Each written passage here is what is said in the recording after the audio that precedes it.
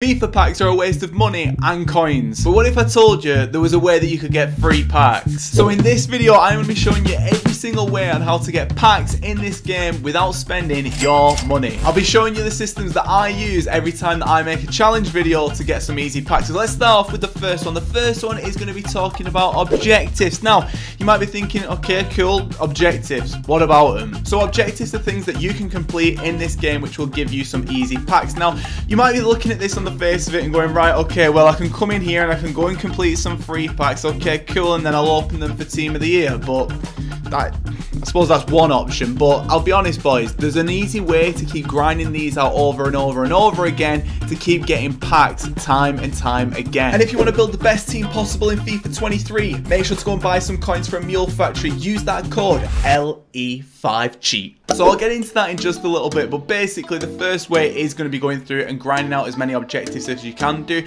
This is usually the first thing that I look for if I'm doing a road to glory, a time challenge, whatever it may be. I'll be honest as well, boys, I've searched high and low for different methods. So for example, you wouldn't think it, but stuff like this, by completing these individual plays, will give you easy packs. In addition to that as well, around this time I would be taking a look at the milestones. It sounds like a really simple thing to do, but for example, look, Centurion's Century of Wins. I have not done any of these here at all. So this will be something that you can go and grind out, and we've got this for 87 days. You've got Century of Matches. Likewise, you can go through here. You've also got the Century of Goals. This is one that I've sort of done on a Road to Glory account, I think. And from all of this, you're going to be getting yourself easy packs. More importantly though, you will be getting a bunch of plays to use in different things within FIFA. So again, go through the milestones, go through the objectives, go through season progress, go through the foundations, go through absolutely anything that you need to, because the more players and the more things you've got in your club, the more packs you'll be able to make without spending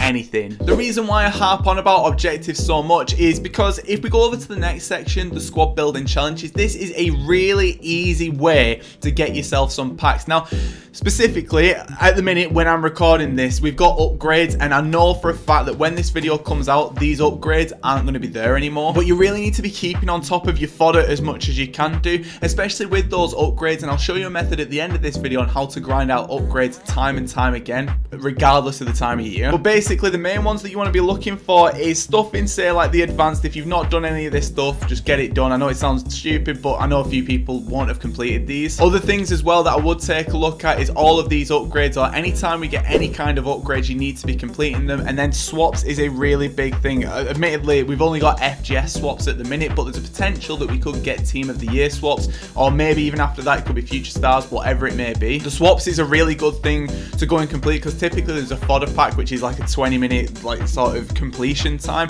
but you need to be really careful when picking these SBCs that you're going to complete. Don't go and complete things just because they look good on paper. Really try and keep on top of it. For example, this 80+ upgrade I would be more inclined to complete because there's objectives that go within this SBC. Another thing to mention as well, I would steer clear from any of these SBCs. Anything which is like, for example, right, this Mahrez card, this might look like a good card on the face of it, and you go and complete it and you're like, sick, I've got Mahrez in my team, I'm loving life. But the thing is, the way that FIFA works and how quick this game goes is, next promo event after Team of the Year, this card will be asked, or maybe the promo after that, this card will be asked. Likewise, Icardi, like, look at this card now. Imagine if you'd gone and completed this out of position Icardi at the time. Right now, before Team of the Year, this card is absolutely pointless. Willock, another good example. Mario, you get really outdated cards with any of this kind of stuff, and it's something that EA will try and get you to do, to try and waste your fodder and your coins. Don't do it. Do packs. So using those objectives, you can then go and put these into different SBCs that can be repeatable, and you can just keep recycling over and over and over again. And I'll be honest, I think that this is what EA are trying to make us do, rather than going trading or going maybe even an alternative to buying packs. But I don't know if we're fully there just yet. I feel like EA could nice us a hell of a lot more than they are doing. So at this stage now, you've gone through your objectives, you've gone through the SBCs. Now what else actually is there to do? Now that, just hear me out, right? Hear me out. This could be one of the biggest things I'm about to say. You might be thinking this guy's out of his mind, but picture this.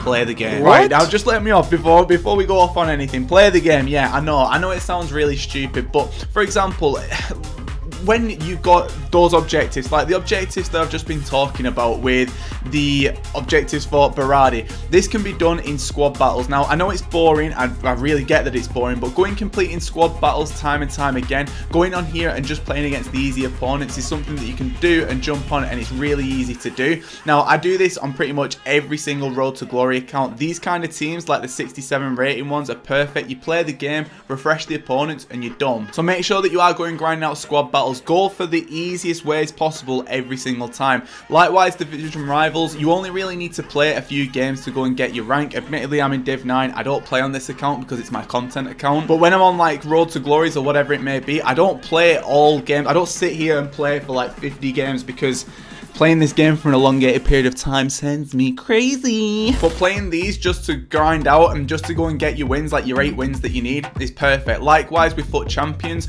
don't go into FUT Champions and expect to be spending loads of time and trying to get like a 20 or you're not going to do it. I know it sounds daft, but maybe some of you will do it. But realistically, for the average player like me, I'm coming onto FUT Champions, I'm grinding out what I need, I'm getting like 8 wins and I'm bouncing off. Or even if you can get into the FUT Champions finals, just go in and lose every single game. You're still going to get packs for doing it, and you can have it done in about half an hour's time, plus you'll be giving wins away as well. It is an option. I know that I can't believe that I'm sat here saying to go and lose games, but realistically, these are the methods that I use in these challenges, and every single time I'm getting packs and I'm getting content, and I've packed some very good players whilst doing this. So you've played the game, you've done the squad building challenges, you've done the objectives, you've done some trading. What else is there to do? Now, I know this might sound a bit outlandish, it might sound a bit crazy, but you want to be going and opening bronze packs. Now, just shush.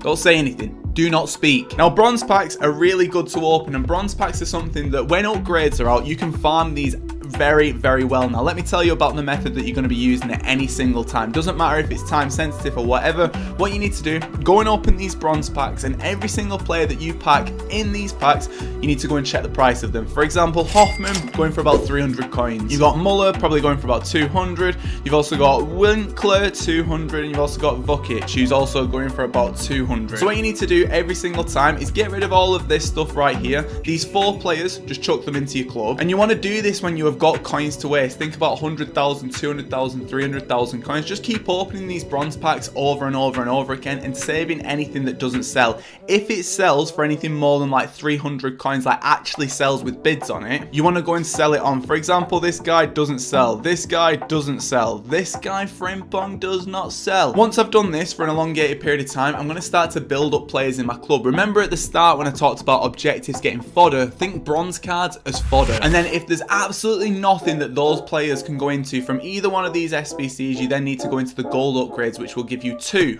rare gold players packs. And with those packs, you can get a team of the year card, but in addition to that as well, you can then go and start to complete any trending SBCs. And you basically get the picture now. You can come up with a bit of a churning method, a bit of a recycling method on every single thing that you do in this game, because somewhere there will be value for these cards. But boys, if you enjoyed this video, make sure to click here and go and watch another one. I've got loads more tips and tricks for FIFA 23.